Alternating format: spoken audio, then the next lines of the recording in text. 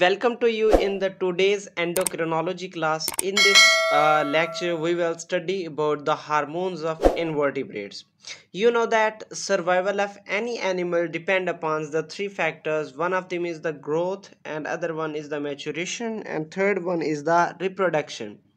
Actually, the chemicals that regulate these all of these are the hormones, and these hormones were appeared during the animal evolution. With respect to animal evolution, the hormones develop in them and they also bring some changes in those animals. Okay, so the first hormone were probably the neurosecretions. Neurosecretions are the peptide hormones.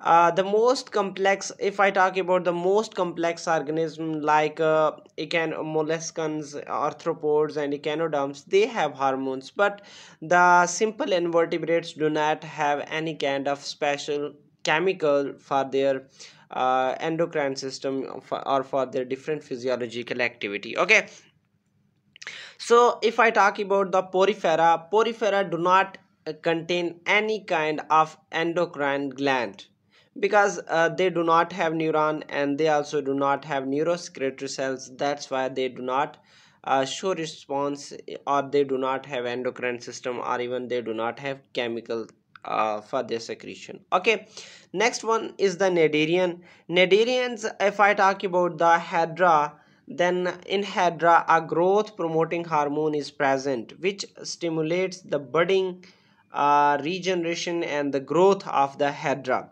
Similarly, if I talk about this hormone is present, if I just say that this is a flask. Here I will put some hormones medium. In this medium, if Hydra head is incubated, for example this is the head of Hydra, then what happens, the regeneration of head is accelerated in the presence of this chemical, this hormone.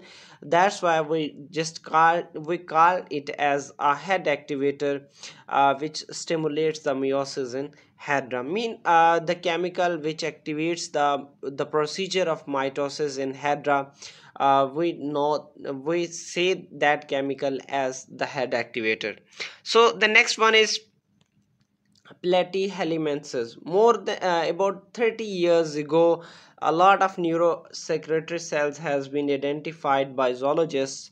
These are actually present in cerebral ganglion and in the major nerve cords. Along the major nerve cords, these are present, these hormones are present, these neuropeptides are present. Okay, they also perform different function. One of them is the regeneration, other one is they are involved in asexual reproduction, even they are also involved in gonad maturation.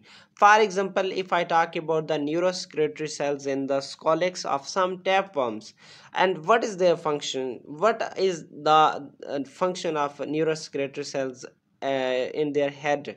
Actually act they control the shedding of proglottis. Okay, what is the main function of those neurosecretory cells? Actually they control the shedding of their proglottis. For example, this is a scolex. It is involved in the shedding of this proglottis, which is present whole the length. Okay, so next one is the nemerteans. Actually these do not have classical endocrine system.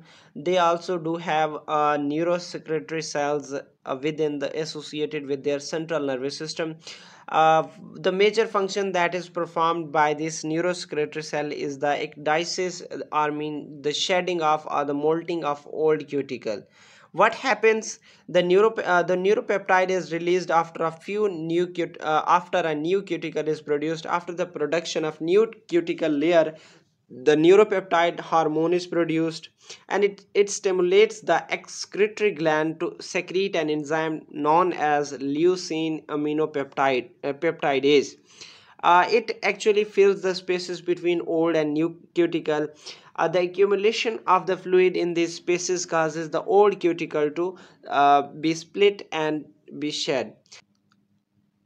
The leucine aminopeptidase actually fills the spaces between the old and new cuticle. It acts as a fluid, and further what happens that the old cuticle is split down and it is shed off. Okay, So next one is the molluscans. Molluscans have neurosecretory cells. Of course, neurosecretory cells secrete the neuropeptides. What are the function of the neuropeptides? One of them is to regulate the heart rate. They are involved in kidney function. Mean that they just regulate the filtering of blood, as well as they are involved in energy metabolism. The intestine of some bivalve also produce insulin. You know that insulin act as a carbohydrate glucose regulation. It is involved in the regulation of glucose. Mean glucose is converted into glycogen. This is the main function of uh, insulin. Next one is the snail helix. Actually, they produce a specific hormone for their spermatogenesis. It is the testosterone.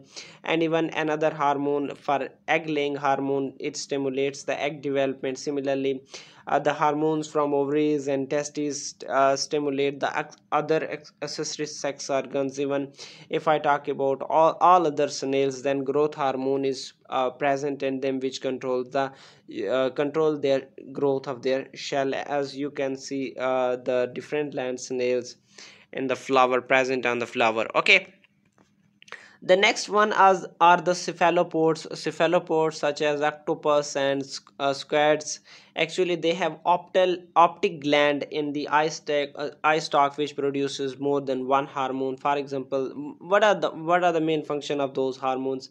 For example, they stimulate the development of eggs, the proliferation of spermatogonia, mean the production of spermatogonia, and even the development of secondary sexual characteristics are also controlled by those hormone.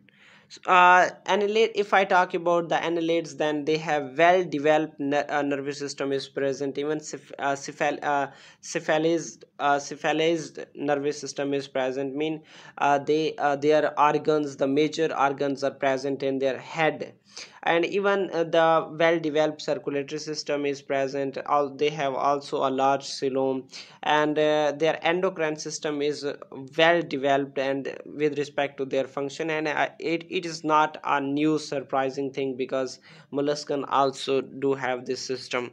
Okay, so endocrine of annelid is involved in the morphogenesis. Mean the structure, it is related to the structure and even development of different organs and cells. Even development of annelids also is regulated by this endocrine system. Even the growth, regeneration, and gonadal maturation, these all are regulated by the hormones of endocrine system. For example, in polychaetes, juvenile hormone inhibits the gonad synthesis, and even it stimulates the growth and regeneration. Juvenile hormones perform these functions. So next one is the gonadotrophin hormone. Gonadotrophin hormone, it stimulates the development of eggs. Hormone angiotensine, actually it is related to oxytocin. It elicits the egg laying behavior of those annelids. And if I talk about the leads, then our neuropeptide stimulates the gamete development and triggers the color changes on those animals.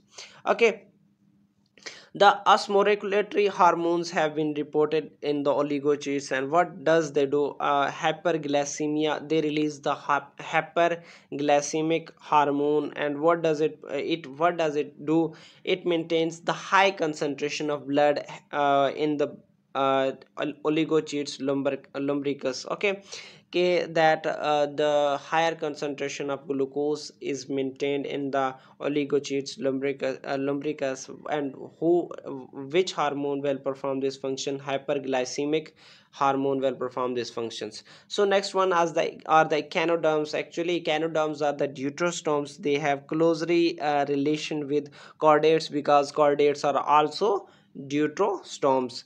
So therefore the endocrine system of echinoderms provide few insights into the evolution of chordate endocrine system, because they are similar to each other at some extent. Okay.